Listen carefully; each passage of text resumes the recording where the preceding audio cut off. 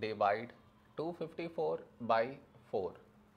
To do this division, we should frame it in this way. 254 here, 4 here. This is your step 1. Next. Here we have 2, here 4. 2 smaller than 4.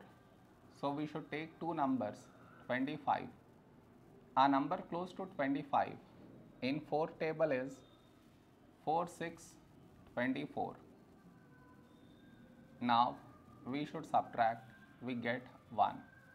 After this, bring down the beside number, so 4 down, so 14. A number close to 14 in 4 table is 4 3s 12. Now we subtract, we get 2. After this, no more numbers to bring it down. So what we do is, we put dot, take 0, so 20. When do we get 20? In 4 table, 4 5s 20. Now we subtract, we get 0. We got remainder 0.